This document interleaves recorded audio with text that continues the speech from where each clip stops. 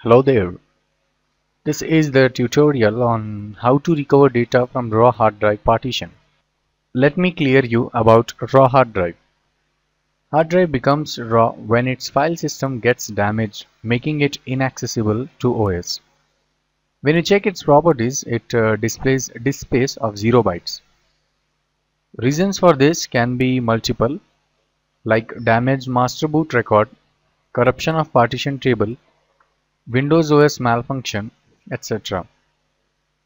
It is quite obvious that you cannot access the data present on such a drive. However, if you follow the steps I am going to show you here, you will surely get back the lost data. Before starting the recovery process, don't try to format the drive. If you do this, some of the data may get overwritten. That's why it is not at all advisable. Okay, coming to the recovery part, go to the site partitionsrecovery.com. Found this site quite helpful, giving lots of information on hard drive partition recovery. Now download the software and install it. Upon launching, select Recover Drives module. Here, choose Partition Recovery option, which is best suitable for such cases. You will here get a list of physical drives connected to the system. Choose your hard drive and proceed further. Now wait till the software scans the partition on a selected physical drive. Choose the raw partition and hit next. The software starts the scanning process, and upon its completion, it displays your data present on raw partition.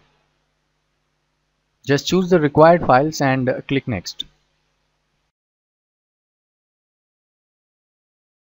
Save the recovery session and move forward.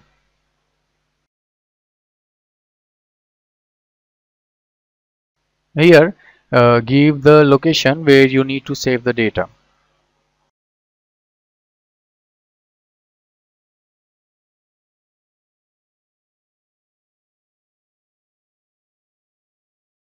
That's it.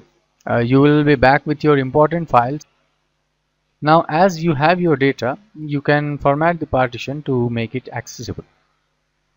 Okay friends, that's it for the day. Hope you like this video. If you need any info on raw hard drive, you can visit the link I have provided in the description below this video. Goodbye.